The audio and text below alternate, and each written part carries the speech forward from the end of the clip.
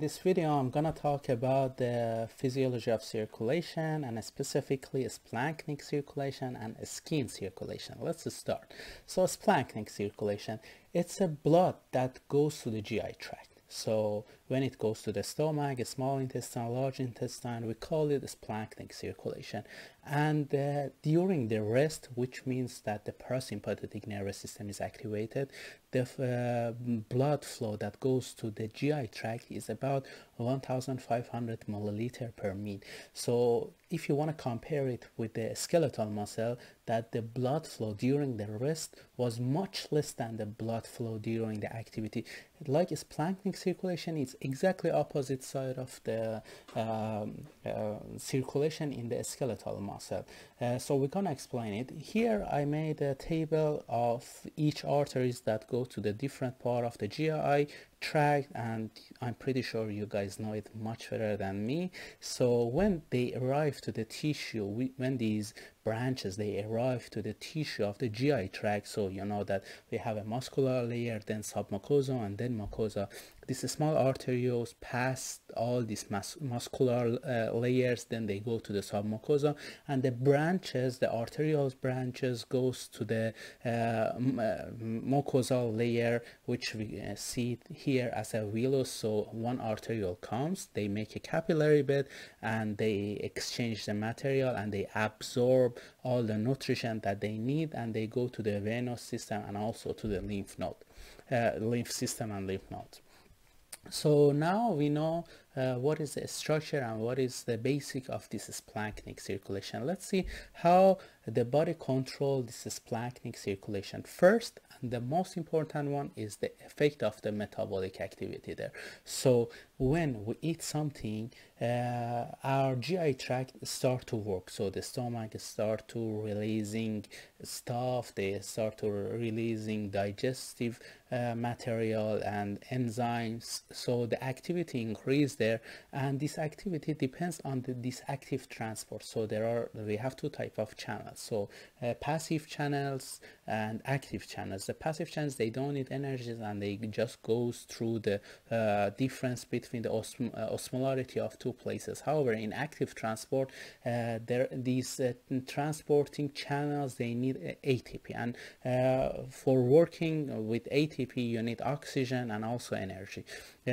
So they consume oxygen and energy. These absorption that happening inside the GI tract, which means that the food from the GI tract, inside the GI tract, they goes to the capillaries. These transportation make a hyperosmolality environment, and when the environment is hyperosmolar, which means that the concentration of the material there, the concentration of the protein and the material that is inside that capillary are increased, they can cause hyperosmolarity, and this hyperosmolarity cause high blood flow to that region. The other factor is the hormonal effect. Inside the GI tract, there are some cells that they release hormones. They release hormone to increase the activity of the GI tract. They release hormone to increase the absorption or help in the digestion, and many other factors that we're gonna talk about it in a GI physiology. So during the digestion, they release these hormones, and these hormones can increase the blood flow as well. So the first factor was absorption.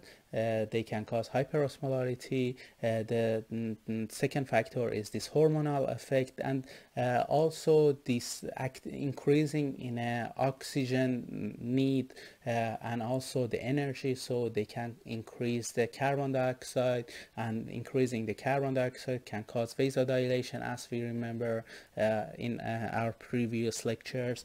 And the other factor is that circulation in the GI tract is not activated in the whole GI tract all the time. So our body is smart. They know that if they want to work properly, they need to focus on the same one region. So if the food is inside the stomach, they prefer to give more blood to that region. So when the food is inside the stomach, more blood goes to the stomach. When the food is inside the small intestine, more blood goes to the small intestine. So they act very smartly in that manner.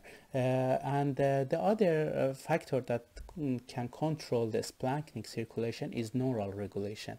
So we say that when the parasympathetic nervous system affect on the digestive system, they cause vasodilation. However, when the sympathetic nervous system affect on the splanchnic circulation, they affect on alpha-1 receptor and they cause vasoconstriction. And when they cause vasoconstriction, less blood will go to the GI tract. So when we do exercise, our body needs that blood for skeletal muscle. So that really makes sense that they don't let the blood to go to the GI tract. So the blood that was in the GI tract will go to the skeletal muscle. The second factor is when we eat, the parasympathetic nervous system activated via the vagal nerve or pelvic nerve, that they control the different place of the GI tract, and indirectly by increase the motility and secretion of the intestine, they increase the blood flow to that region. So what is the effect of exercise? I already talked about it. So when the skeletal muscle are activated, sympathetic nervous system activated, and they cause vasoconstriction and less blood go to the GI tract. And splanchnic circulation is like a storage place in our body. So when we are at rest, more blood is inside the GI tract. However, when our body need more blood, for example, just imagine someone is in accident and they losing blood, so there was some blood inside the GI tract, and that blood will return back to the circulation to give it to the more important organs. That's why, for example, when someone has a hemorrhage, one of the places that are at the risk of cell death and necrosis is GI tract. This is one of the first places that can damage, because they give all their blood to other regions, to, for example, to our heart, to our kidney, to our brain, which need more blood, and for them it's more important to give blood to that regions during the critical time. So the second thing that we want to talk about is the cutaneous circulation, the circulation that goes to our skin.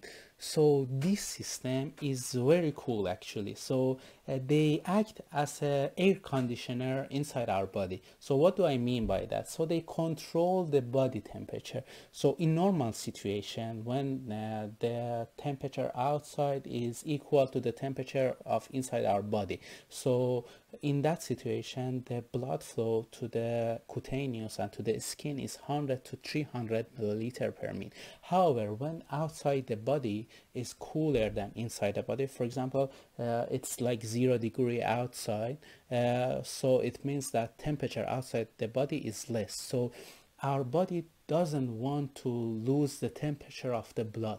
So how can they help with that? They keep the blood inside the core of our body, inside the, for example, GI tract.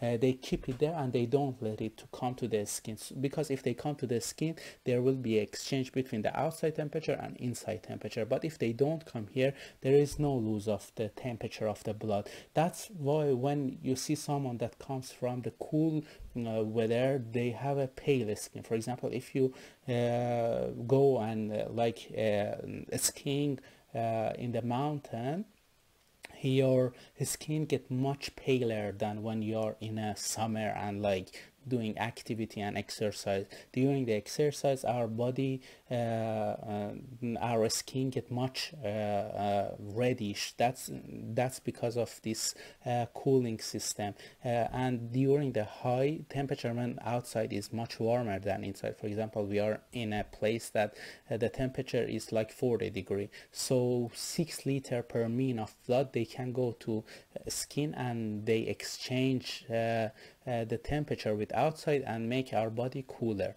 We have two type of skins, apical skin and non-apical skin. Apical skin is the blood that is inside our face, for example, on the lips, on the nose, on the ears. and they have two specific things. First, they have more capillary than the skin of the our trunk and limbs, so they have more capillary. It means that if we get a biopsy of our skin from our, for example, upper limbs and compare it with the same region on our lips or on our nose, we can see that in the nose the number of the capillaries are much more than the number of capillary in the skin of our hand, and that not hand, we can say, for example, like upper limb, because in hand the circulation is a bit more than other part, but still it's less than our the skin of our face.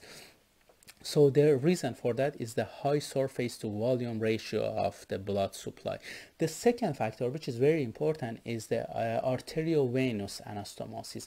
So when someone comes from the cold weather, you can see that their face is much paler than the skin of the, for example, hands and body. And why is that? Because of this AV anastomosis. I'm gonna talk about it more in detail. And the way that they active is that sympathetic nervous system activated, they cause vasoconstriction, and there is a fall in the blood flow to the skin, and in that way they reduce the heat loss. That's what happening during when we are in a cold weather. And non-apical skin, so first, they don't have that much capillary inside the skin, and they have a lack of this AV anastomosis. I'm going to show it in the next slide in detail. And there are two major factors that can control the blood flow to the cutaneous circulation of our body, like I mean in the trunk and the limbs. Norepinephrine cause vasoconstriction, and acetylcholine cause vasodilation, and secretion of the enzyme from the sweat glands, they cause the releasing vasoactive substance like bradykinin, and they can cause vasodilation. So let's see it in an example. First of all, this is the structure of the skin. We have epidermis, we have dermis, and we have hypodermis, and all these capillaries are inside the dermis. So here we have sweat glands, we have capillaries, we have arterioles, venules, and look at them. This is the apical skin, the one that we have it in our face and in our nose, lips. So how does it work? So you can see that first we have this capillary, and we have one anastomosis between the arteriole and venule. So this anastomosis let the blood to pass the system faster, so they don't let them to go to the capillaries. In the capillaries, the speed of the blood is much less, and they are closer to skin, so they can they can change the temperature much faster. This is exactly like how the air conditioner, especially the one that they work with the water, work. This is exactly the same situation. So when the blood comes to the capillary of the skin, they can exchange the temperature much easier. But if they goes from this anastomosis, they don't let the blood to go slowly from the skin, and they are deeper, so they don't exchange that much. However, in non-apical skin, which is on the trunk and the extremities, they don't have this anastomosis. So when they don't have this anastomosis, they have to pass this system. But we say that there was two major difference between the apical skin and non-apical skin. First, in apical skin, the number of these capillaries are much more, and they have this anastomosis. However, here they don't have the anastomosis. So how they can control the skin in the non-apical skin? They have to, the sympathetic nervous system, by releasing norepinephrine, can cause vasoconstriction. So in a cold weather, sympathetic nervous system activated, they constrict the arterioles and venules, so less blood will go to the capillary. However, the mechanism here, they can cause vasoconstriction here. So when they, with the sympathetic nervous system, cause vasoconstriction here, the blood pass from this pathway, so they will not go to the capillary, and they pass faster than here. However, during the hot weather, when we are in a very warm environment, acetylcholine release from the acetylcholine will release, and the effect on the sweat glands, and the sweat gland release bradykinin, which is vasoactive substance, and they cause vasodilation of the arterioles and venules. That's why more blood can go to the capillary and exchange temperature with outside. So we know all the things that we need for cutaneous circulation, and the relationship between the skin color and this circulation of the blood inside the tissue. For example, all of us know that there is some material called melanin inside the basal layer in a melanocytes, and they release some substance that they can define the color of our skin. In some people, these melanocytes are less and they have a different color. In some people, the melanocytes are much more. That's why they have darker skin. But in a physical examination, it's really important to look at the patient's skin to get some information. So if the skin is very pale, it means that that person has less blood inside their circulatory system. So it shows that the patient might have anemia. And the other thing is, if someone is cold, we can see that their skin is pale. However, in people that they have a darker skin, it's harder to recognize this difference between the pale skin and reddish skin, which is we already explained.